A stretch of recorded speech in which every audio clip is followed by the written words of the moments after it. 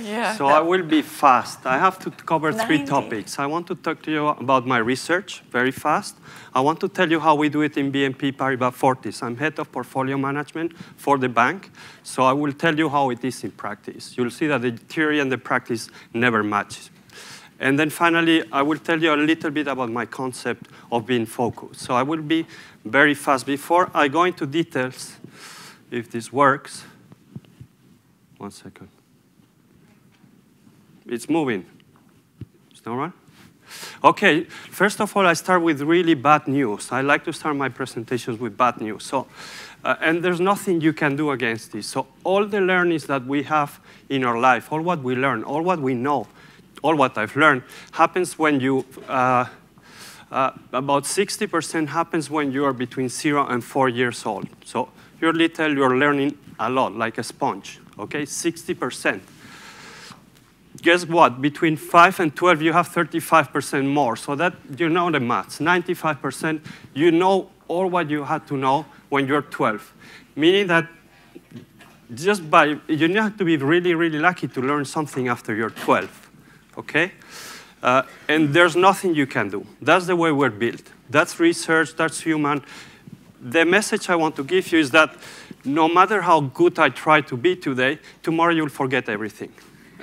And if you're really, really, really lucky, maybe tomorrow night you still remember something. So the only way people learn is by doing something different. What do you remember from today? Whether you're a monkey, whether you're an elephant, what has that to do with the conference, project management? Not really much, OK? But why do you remember? Because it was different. So what I will try to do is give you something in a different way, OK? So I hope that by tomorrow you remember something what I told you, OK? But if you don't worry, it's normal. The second bad news, Beth said that 90 slides. Last session of the day, 90 slides. So that's a huge challenge. I'm taking a big risks. OK? But I will try. I'm sure at the end you will want more. OK? And I will finish on time. So about me, Antonio Nieto. I was born in Madrid, Spain, 42 years ago. I lived in Mexico, Germany, Italy, US, Holland, Belgium. And they say I ended up in Belgium. Now I live in Brussels. People say, you're Spanish. What the heck are you doing in Brussels? It's raining like here all the time. And, well, the reason I ended up in Belgium, guess, love. I follow a woman. And that's the wrong thing to do. Then she left, and I stay in Brussels. She's living in Spain. I live here. I don't know if you know Brussels, but this is like really the center. I live here. I work there. So I thought, great. It's just 10 minutes walk. I had been commuting for years. I was working in Amsterdam, living in Brussels. So really, really messy. I said, finally, I will have some quality of life. 10 minutes walk. And then I will be healthy. It's good for the environment and perfect. What happens is, unfortunately, I take my car.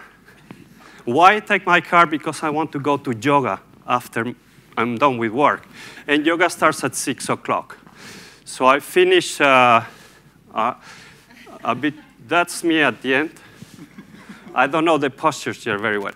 But I finish around 6, and the problem, yoga starts also at 6. So at the end, I don't walk, and I don't go to yoga. But the intention is there, so the business case is there, and I'm very committed to one day making it there more regular. Yes, so that's why I don't walk. I studied in Spain, economics. I did an MBA in London. I work in Unisys. It's a telecom or a technology company in 95 or so in Amsterdam. Then I went into consulting. I don't know if you remember Pricewaterhouse, one of the, at the time we were big 6. Now there's big 4. And one thing that happens in my life, in career life, it's I somehow end up in all these mergers. I don't know why. It must be unlucky or lucky, whatever. But I go through all these measures. So the first merger happened end of 90s. We merged with Coopers and Lybrand. It was not too nice, but it worked out. In PwC, where we became very familiar with PMI, I started doing some research. I love research because I like to understand why things happen. And then you can tell and explain people. So I did some research on project management maturity at the time, 2004. But then, 2005, 6, I was fired. And it was very painful. I didn't expect it. The reason why I was fired is because PwC partners didn't believe in the value of project management. They say, forget it, project management is done by external people, low fees. PwC cannot invest in a service around project management. That hurt me a lot. I could not believe these partners, business people, entrepreneurs, saying that what I was doing, it was not worth it. Okay? Maybe it sounds familiar to some of you. I joined Fortis. This is a really little Belgian bank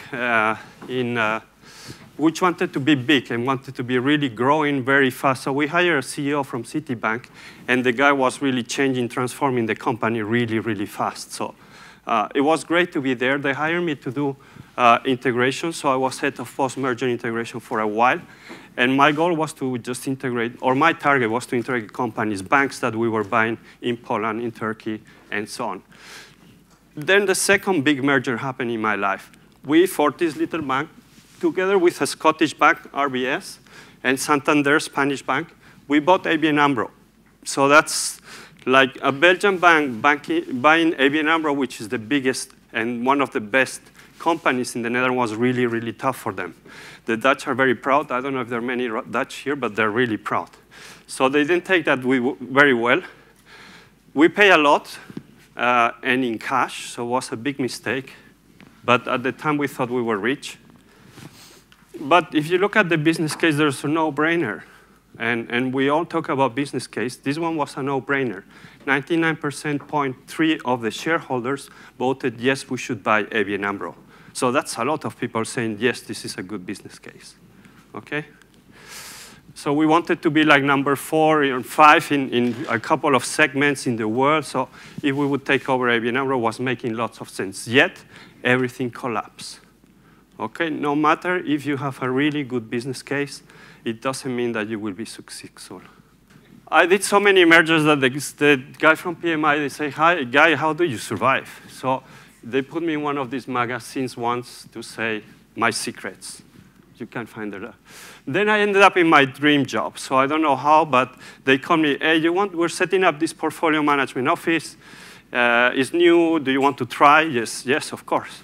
So I was I'm head of portfolio management. Transversal means for the whole bank. It's not for IT, it's not for operations, for the whole bank, which makes a difference. I'll tell you a bit later if I manage to be on time.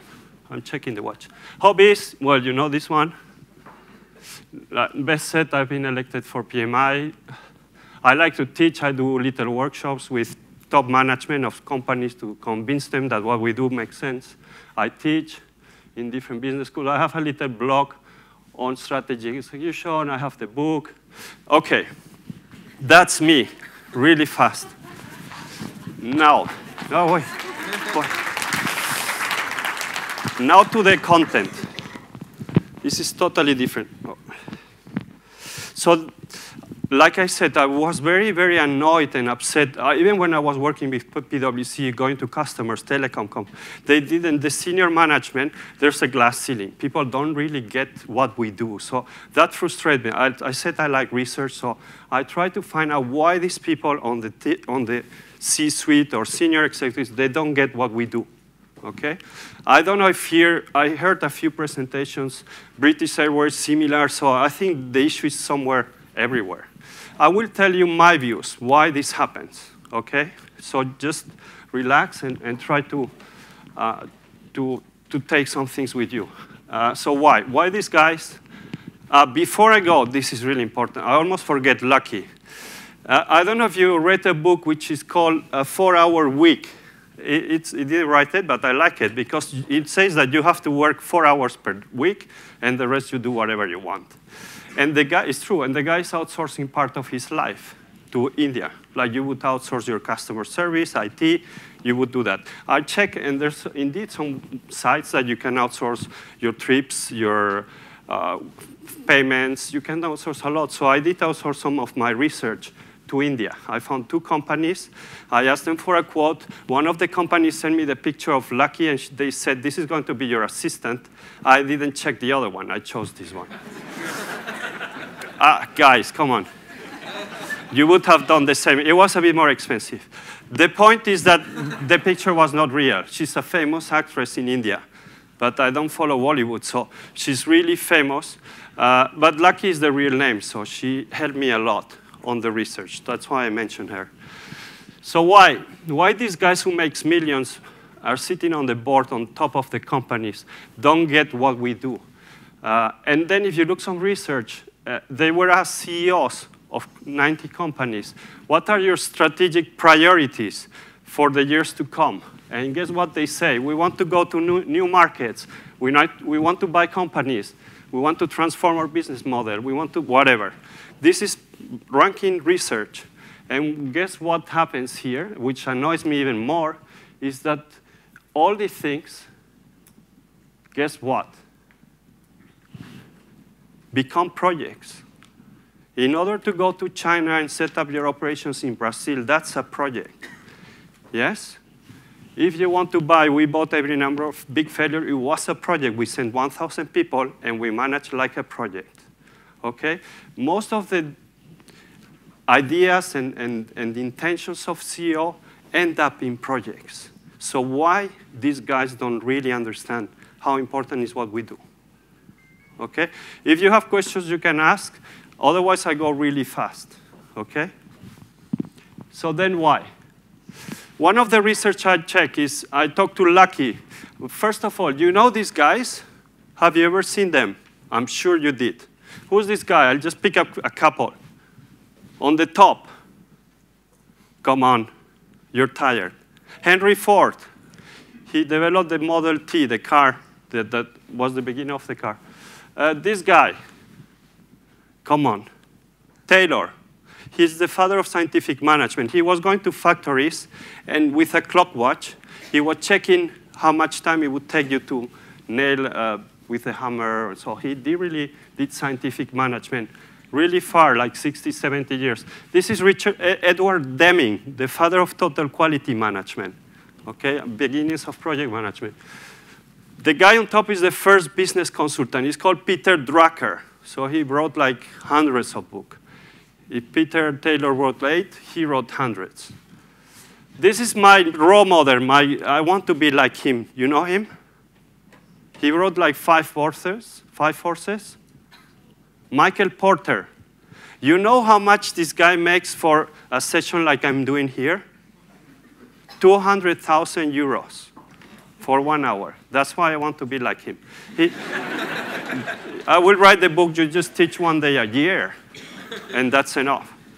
Porter, it's true, I'm not joking. What I say is true. Mitzberger and Michael Hammer, business process reengineering. So all of you have seen that.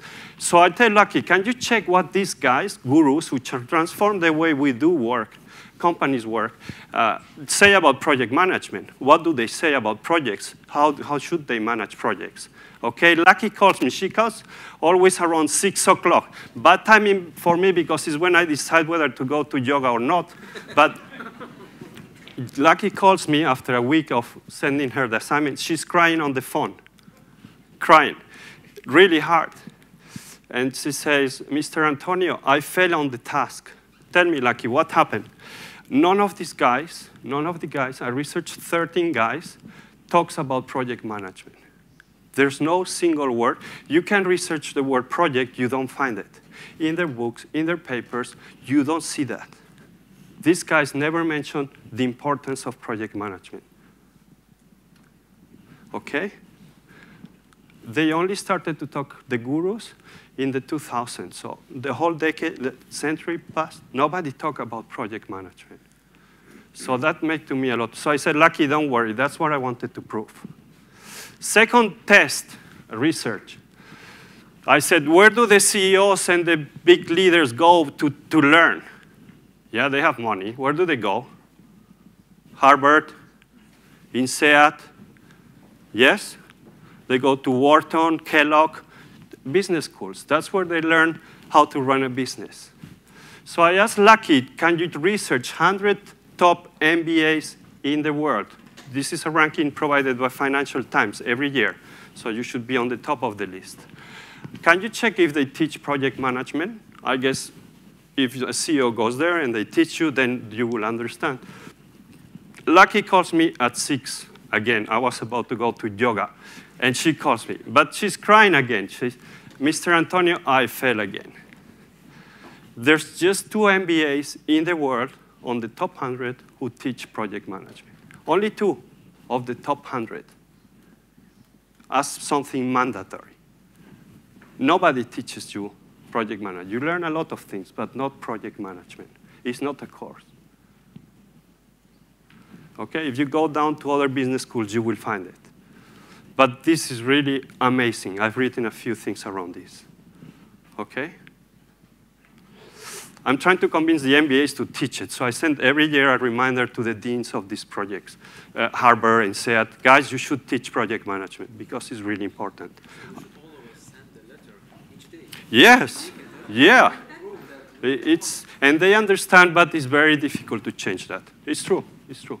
They reply, that makes sense, they all run parallel. Finally, the last test I will show you here because I don't have too much time.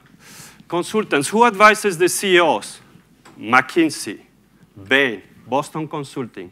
They charge about 8,000 to 10,000 euros per day. So really expensive people.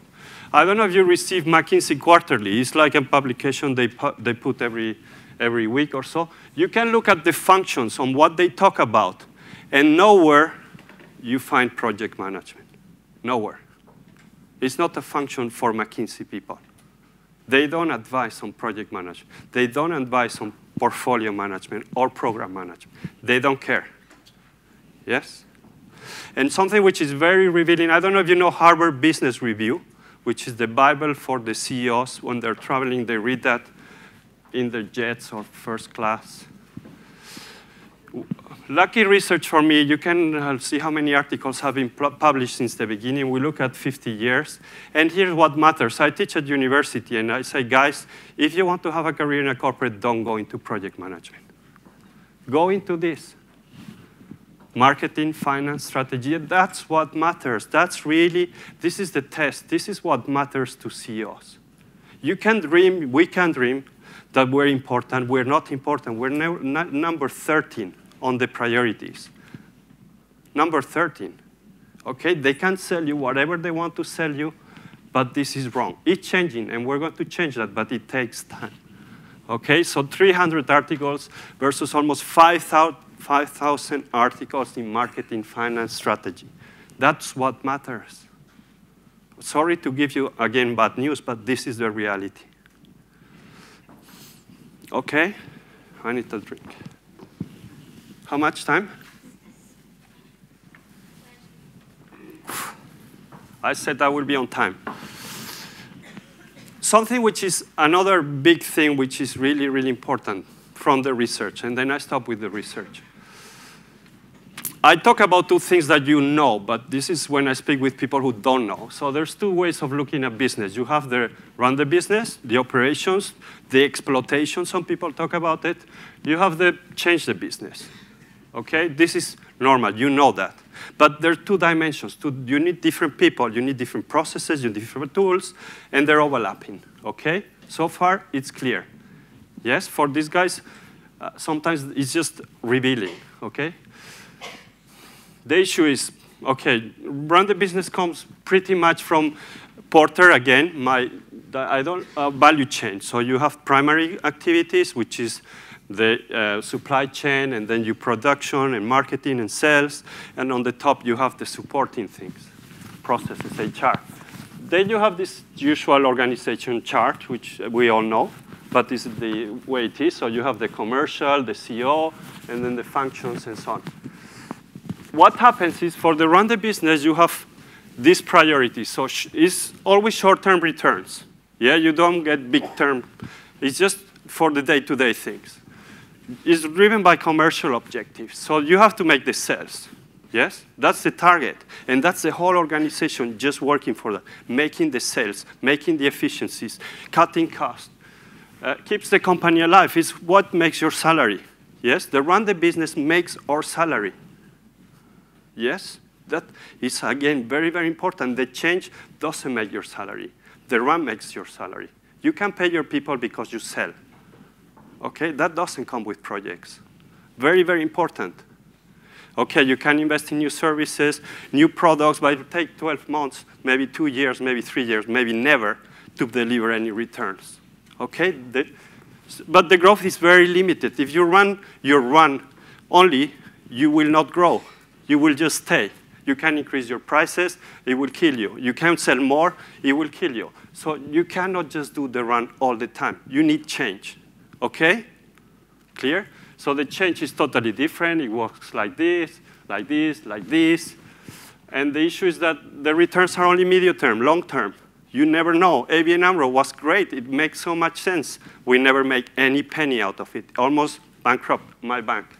High uncertainty, but this is where the growth comes. Yeah? The iPhone is where the growth comes from Apple. And then it's kind of much more linked to strategic objectives. Okay, clear? The problem is that there's conflicting priorities. Who do you put here? How many people? What's the budget? How much you put here? Okay, so that makes a big, very, very difficult situation. You follow? I speak really fast, huh? With Spanish accent. So take a picture again. Go back, one step behind, macro level, and let's look at a company with the run and the change. Just one company. I take 100 years, okay? What happens is the guys here, who I told you before, they tell things to do to leaders. You should do this, you should standardize, you should implement an SAP, you should do whatever, okay? What happens is that there's a trend, but very little, and you will recognize when I say this. Every year, there's more people working in change slowly. There's more projects, because this is getting very lean. This is really efficient. You cannot make it more efficient. We've been working 100 years to make it extremely efficient. Yeah, SAP, ERPs, outsourcing, you take a piece, you send it to India. It's extremely efficient. Where does the growth come? From the change. So more people are working in change. In my bank, we're 16,000. A few years ago, 2,000 were working in change. Today, 4,000 work on change. Okay? We have more and more and more and more projects. More and more people working in projects, more and more budgets put in projects. Okay? You follow? Okay. When did project management start, the professional? IPMA, International Project Management Association, started in '65 in Switzerland. PMI in '69 in Philadelphia. Really, really babies. They're babies. You cannot change the way projects are managed so fast. The PMBOK was only released in '87. Imagine, it will take 20, 30, 40 years before companies adopt it. 10 years ago, very few companies were talking about project management methodologies. Today, everybody has one, mostly PMI or Prince2. Okay, so you see the big thing that is happening. A guy who's a good friend in the US says, the factory of the future will have only 2 employees, a man and a dog. The man will be there to feed the dog will be there to keep the man touching the machine. This is the future. Yeah, you better be a dog sometimes, because we don't have too much future. Another thing I research is that we look at 100 companies. And what you see, starting Walmart is the first one, is what you see here is that basically all the strategies are very similar. They all want the same. Yeah? Don't tell me there's a company who doesn't want to grow. Don't tell me there's no company who wants to expand or increase market share or be more sustainable or increase customer. These are all the same. So the difference is in the execution. That's where the difference is, in when you choose what to do and then you go for it. So I will skip that, but here you can see I went into details on what are the strategic objectives of this Walmart, for example.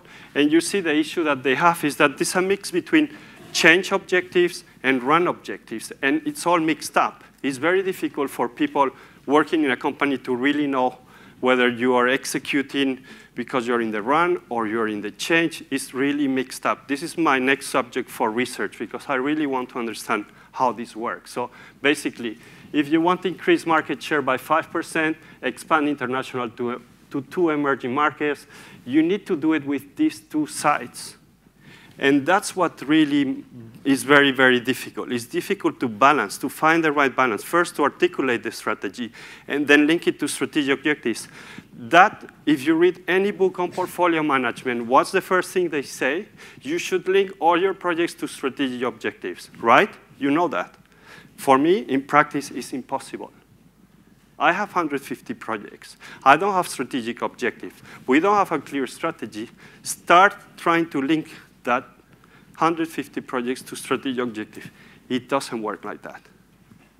I bet there's very, very few companies who can do that, okay? The theory is really nice and makes a lot of sense. The practice is a mix-up between change and run, okay? Don't want to disappoint you too much. There's good news at the end, and it's not the drinks. So what happens? That you know. Okay, I've seen the level here, so this I will not spend too much time. This I use when I'm talking to people who don't understand, mainly CEOs and seniors.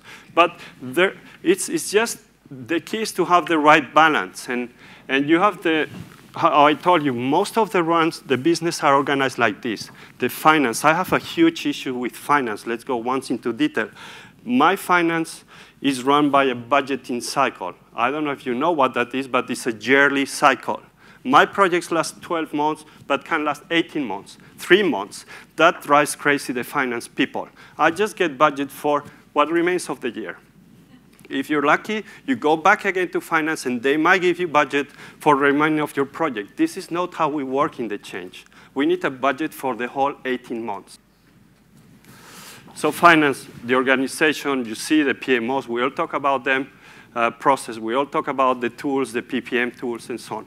The question is, where is the balance, and how do they connect? How can you get KPIs from the run that link to the KPIs of the change, okay? That's the key, and that I have seen very, very few times to say nobody does that, okay? Clear? I have, how much? 15 minutes, huh? 12.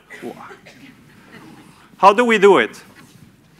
So the whole thing in BNP Paribas started because in banking we have cost-income ratio. That's our KPI, how much you make, how much you cost. It's very simple. We're bankers, so we need to make it simple. We had a huge cost-income ratio of 71% in 40s. So they say we need to align projects, we need to do less projects.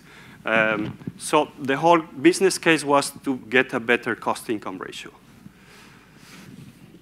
What I did, we worked like 16 months just to develop a process, demand management, portfolio management, and so on. We spent like 8 months. I didn't see that talking today but one of my biggest issues was to get the data right. 8 months, 9 months, just getting good data. And not just data in the system, data that makes sense and is the quality. 6 months to 9 months. That's the first thing you need to do. I didn't expect that it would cost us so much. And we have clarity. We have PPM for 6 years. The quality of the data was a mess. People filling in their timesheets or just putting the project ID, the project description that somebody could read it, took us a lot of time. It's really, really, really complicated. I report to the executive committee, so I'm lucky to have that kind of platform. We had hundreds of reports. What I came to the conclusion is I need to make it really, really, really, really simple. And I have like 5 minutes to convince them that what I'm doing makes sense for them. So we did an analysis, an inventory of these 150 projects. And what I showed them is, guys, today you're spending 74% of your projects, about 100 million euros, in cost optimization projects. 22 in compliance and risk. That leaves you just about 2% on growth projects. When I showed it to the CEO, he was crazy, angry. He said, how can we spend so much on this? We're going to be a very compliant and cost-efficient bank without customers. That's what the CEO told me. With one pie, I managed to get their attentions. I didn't talk about that project. I said, where are you investing your money? Okay, that created a lot of discussions, emails, very late in the evening. How is this possible? Whose fault? We need to change that. So we agreed to have a balanced portfolio. This is the usual sort. Also, where are we spending? Who's spending most? Retail or private client, commercial banking? No, IT and operations are spending most, 60% more. That also creates a big storm in the bank. How people from IT, they're not making the money. We are making the money, business. We should decide which projects we do. It sounds familiar. So we try to have something more balanced. The people were so excited. One thing more that I did, this you don't need to read from there. I'll tell you. The first time ever in the history of the bank, in one A3, we had all the projects of the bank. They could see them. They could see them. They could feel them. Yeah, it's not really fancy stuff. I wish I could do something better and balance cost card, but they want something simple. So the first time, I show the guys, this is what we're going to do. Prioritization exercise projects for next year. Okay? You see all the projects, you see the phase, you see lots of gaps. The data was still missing after 9 months of about 10 people working to get the right data. So guys, these are mandatory projects. We have to do it. It's Basel III, it's FATCA, so after all the crises, we have to do them. There's no choice. You have to do it. Even replacing Windows by an upgrade, I have no clue. They have to be done. These are not mandatory, okay? We put them below. So it's not really it's rocket science. Again, the book will tell you make a formula, weighted average, and so on. Doesn't work. We try to prioritize the non-mandatory with a formula, which didn't work because some people were pushing to have their projects, which I understand, and say, guys, this is where the money stops. There's no more money. You gave me the money. That's the money you have. So what's below here, you need to kill it, or you don't start if it's a demand. Very simple. They were impressed that for the first time, with so much simplicity, they could understand what they were doing in portfolio management. Okay? Clear? I can tell you a lot about this, but I don't have time. I need to go fast. This is what makes me happy. I've been working 2 years very hard on this. And this is what makes me the most happy. Not the bonus, because I didn't get any bonus. In banking, you don't get any bonus. This is the chairman of the bank, vice chairman. On 1st March, the executive committee of BNP Paribas validated the project's portfolio of 2000. First time he writes ever in an email project portfolio. He didn't have a clue what that meant before. So that's already an achievement. Such a formalized approach to build the project portfolio of the bank is a premiere in BNP Paribas Fortis, but also in the whole group, 200,000 people working there. First time we do that. In spite of the difficult going country, the executive committee recognized the significant progress brought by the new process, which really gives the top management the means to decide on the investment of the bank in full transparency and cooperation. This was great. He copied the whole EXCO, and I was really happy. Philippe Diers, vice chairman. What happened afterward, the reply? I can only join Philippe in his praise. I think we still have some work to do. However, it's the first time in my youthful life that I have had the impression of constructive discussion and transparency with a real concern for strategy and cost. So a sincere thank you from my side. Peter. Peter is the CEO of retail banking. This guy is a killer, a bulldog. So if he supports you, he has never written a mail like this. So I was even more pleased. The guys at the top understand what we do. That was my biggest bonus. And now they want to see the pie. I cross them in this nice building, show me the pie. They want to see the pie. They want to see where we invest in the money. So very good. There's lots of issues to solve. I'm not going to cover them. How much? 1 hour. Ah, you see? 5 minutes? Now we come to the fun. So you see, it's really a mess. It's not easy what we do in portfolio management. And it's my role, I think, more than putting process and tools, and which is important, is talking the language of the people at the top. And it had nothing to do with project management, portfolio management. It's trying to get an understanding of the business and be able to make the link with what we do. That's the most difficult part. We tend to go straight to the details and show Gantt charts and WBS. Guys, forget it. That's not what they need. So it's a mess. We have 120 projects, still a big mess. What I realize is that the key for all this is to be focused. Yeah, and therefore the name of my book is The Focus Organization. I say companies who are focused and know what to do, they perform better, they achieve their results. If you try to do everything, you will hardly achieve very few things. I take this guy, you know him? This one you must know. I don't mind about the gurus, but this one you should know. Steve Jobs, yeah. So I take him as an example, as his company. What he says, and was mentioned in a few presentations before, is the most important decisions you make are not the things you do. That's easy. The most important decisions and the most difficult is decide which ones you don't do. We all want to do everything. It's very hard to say no. Focus means say no. That's the key. You have to learn to say no. And we have to focus on what you are good at. Forget about trying everything. And that's what he did when he came back to Apple. I don't know if you know the story of Steve, but he built his company.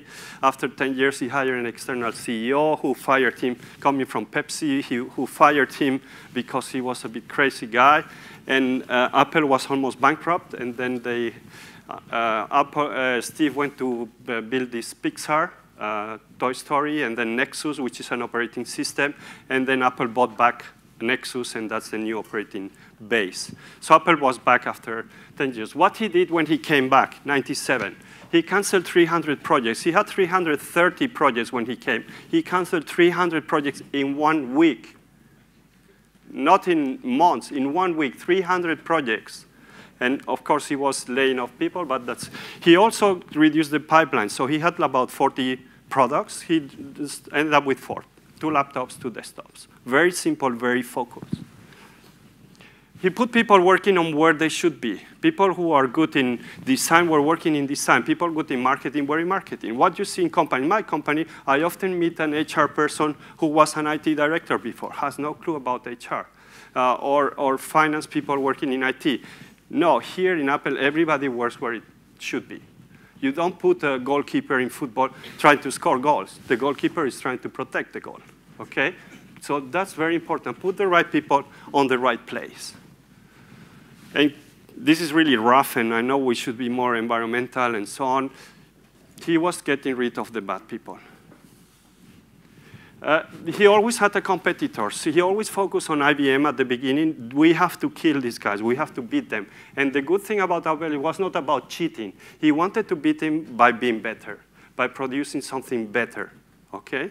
That makes a difference. Why? Because the competition, in my bike, we compete internally. We're competing, retail is competing with IT. That creates a lot of internal competition, very negative. With Apple, you focus on one, and we need to beat them. So that creates a lot of focus on the people. Urgency is key. You know that. You're experts in change. He set up this biannual Apple Worldwide Convention. It happens every 2 years, and is where he launches the new products. And normally, if you talk to any developer, he will tell you, forget it. We can never develop an iPhone in 2 years. It will take us 4. But he knew that. He put it in 2 years. Because when you stretch people, they deliver better, and they're more focused. So he played a lot with the sense of urgency. You could not work too long in Apple. You will burn out quite easy. Strategy, he had a clear vision, so that I don't need to develop. Something which I teach to my students is really important for all of us is to deliver quality. It's really, really important. I tell my students, my work is to produce PowerPoint slides. It's very pathetic, but that's what I do. But I make sure that they're perfect, that the numbers match between the slides. When you have a sum, it's the same as sum in the other slide. The format, everything has to be perfect. There's like, I don't know, 85 iterations every time a slides go to the Exco. You have to really focus on quality. It's really, really important. With Apple, what is amazing is I keep the boxes. They're so well made that even the box, their package, it's amazing. So the guy thought about everything. And then the discipline. I told you about being taken over by French. It's about discipline. You need the discipline. You need to have that discipline to get the things done, unfortunately. OK, 2 more minutes, and I'm done. I'm looking, yeah? So focus. That's how I came to the concept. This is where Steve Jobs was fired in '85. Then he came back, and then you see the market share. So he really, really focused the company on just being the best at a couple of things. And that's the last part. This is something for you personally, individually, which I'd like you to finish with. I talk about the companies, organizations, and they're totally unfocused. There's some other research saying that we are unfocused. You are unfocused. People tend to be really unfocused, yeah, especially now with all these applications. So guys from Harvard, they researched 250,000 people. They realized that the highest performing people were the ones which were focused. Okay? Meaning focus is you focus on one thing and you do it. And often that thing is the most difficult task on your to-do list. But you really focus. Okay? And the thing is that these high performance were more happy. When you're focused and you're good at, you're happier than other people who are trying to be something and they never make it. So it's really, really, really important. Think about what are you trying to achieve? What do you really like? And try to be focused. Yes? And this is where the issue comes. It requires discipline. So I have the problem. I told you I like yoga, and it starts at 6 o'clock. And this is applicable to most of you. When you go to yoga, sometimes I could make it. Yeah? I leave the office 5 minutes before. I will be there at 6:02, so really, really, really tight, but I could make it. And my brain, if the weather is nice outside, my brain says, forget yoga, screw yoga. Go to a pub, go to a terrace, have a drink. You deserve it. That was the issue. My brain tends to go to the nice things. Yoga is tough, yes? It requires discipline. But when I do yoga, the first moments are difficult, but afterwards I feel much better than if I would go to the drinks. Okay, so you need to push yourself. What means is that we tend to go for easy things, to disorganize. That's our brains. Again, like I told you at the beginning, you cannot do much. You just need to train, train, train, train. Okay? Last thing, what I tell my students and the people, you need to focus on 3 things. You need to do what you're good at. It's really important that you find what you're good at. And there's, all of you have things that you're good at. The other thing is that you need to like it. It's very important that you like what you do. I have a very, very good friend, a Spanish friend, Jaime. He works for a Japanese company. He's very good at, he's controller. He is very good at finance. 15 years in finance. He hates finance. Really, he hates. He calls me every day, I want to change job. I want to change job. But he's really good. That's the worst thing that can happen, being good at something you hate. Really? No, yes. And then it should add value. It's very important that what you do should add value to you, to yourself, to grow, and to the company, of course. If it doesn't add value, stop it. Yeah? And that's it. That's why you will find the best performing part of you. That's how I found myself in portfolio management. I do what I like. I love it. I could do it for free. And I think it adds value. And that's where you find happiness as well. You're a happy person. Okay? So that's how I wanted to finish. That's all. Just keep focus. It's very important. Thank you.